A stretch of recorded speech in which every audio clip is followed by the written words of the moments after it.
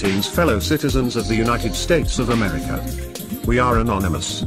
We will be explaining the basics and specifics of protesting. Starting with, use logic and reason, not emotion, to start protesting. For instance, when a tragedy occurs, emotions tend to run all over the place.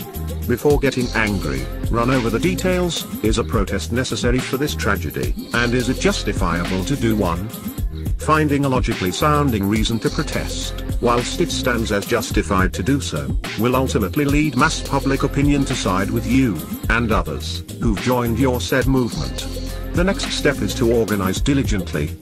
Speak diplomatically with officers about the protest you're about to start. After an agreement is made, start scheduling the protest, and have strict rules of what you can and cannot do. Have a clear goal in mind, and most importantly, remind yourself about your rights. In the description of this video we've placed links to help advise you of your rights and even to attain a lawyer to be present at your protest. We advise the public to bookmark them. Keep them accessible, because cooperation with police during the protest is of utmost importance. Believe it or not, officers exist to protect and serve the public at large. If there is tension between parties, then the end result will be chaos. We advise protesters to cooperate with police officers, its department and its response. When it comes to movements, it's important to respect their orders. Because if we continue to rebel against their control, the goal of the movement will go nowhere. This practice has been embraced by Anonymous since 2008.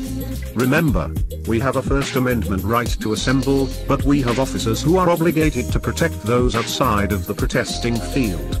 Keep in mind about others, don't just care for the people inside the protesting perimeter. We strongly urge that you do not protest at night. We say that with stress. Protesting at night is not only a bold move, but a foolish one. It creates an atmosphere of insecurity for both the protesters and the police officers.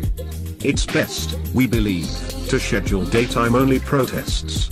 As we've seen recently, protests that bloom at night will give an agent provocateur a hole to fill in, which will enable the police to use force to control and fix the situation. And lastly, do not come to a peaceful protest armed. It makes it hard for the police to single out active shooters. There are plenty of open carry rallies to attend if you so wish. Besides, a peaceful protest is just that, peaceful. Remember the wise words of Master Yoda. Your weapons. You will not need them. We implore those watching to give their advice down in the comment section below. We are the common citizen. We never forgive. We never forget.